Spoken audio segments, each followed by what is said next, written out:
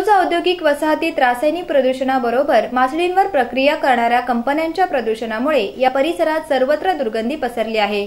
त्यामुळे येथील रहिवासी हैराण झाले आहेत, तसेच आरोग्याचा प्रश्नही निर्माण झाला आहे। या गंभीर परिस्थितीबाबत गटनेते परेश ठाकूर यांनी महापालिका अधिकाऱ्यांसोबत सोमवारी संयुक्त पाहणी दौरा केला।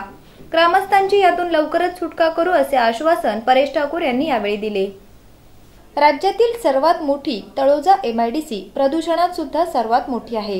येथील दूषित सांडपाण्यावर प्रक्रिया करणाऱ्या सीटीपी प्लांटच्या सदोष संचालनाबाबत वारंवार आंदोलने झाली आहेत। त्यातच येथील मच्छी प्रक्रिया करणाऱ्या जवळपास 30 ते 35 कोल्ड स्टोरेजच्या प्रदूषणाचा प्रश्न निर्माण झाला आहे। या कंपन्यांमधून दुर्गंधीयुक्त पाणी आजूबाजूच्या नाल्यांमध्ये आणि रस्त्यांवर वाहत असून त्याचा नाहक त्रास येथील रहिवाशांना होत आहे। या विषयाची गंभीर दखल घेत गटनेते परेश ठाकूर यांनी या परिसराची पनवेल महापालिका अधीक्षक सुरेश कांगरे यांना घेऊन प्रत्यक्ष पाहणी केली।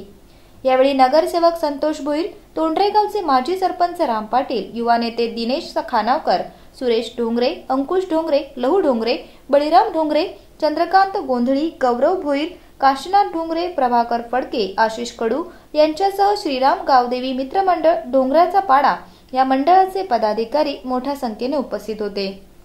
यावेळी 4 star frozen foods, Naik organic export private limited, Sonia fisheries, Rafiq Naik, Godrej टायझन foods, dolphin fisheries, Altamash आणि इतर कंपन्यांच्या प्रदूषणाचा ग्रामस्थांनी पाडा वाचला। गटनेते परेश ठाकूर यांनी महानगरपालिकातर्फे ठोस उपाययोजना करून यातून येथील रहिवाशांची लवकरच सुटका करू असे आश्वासन दिले।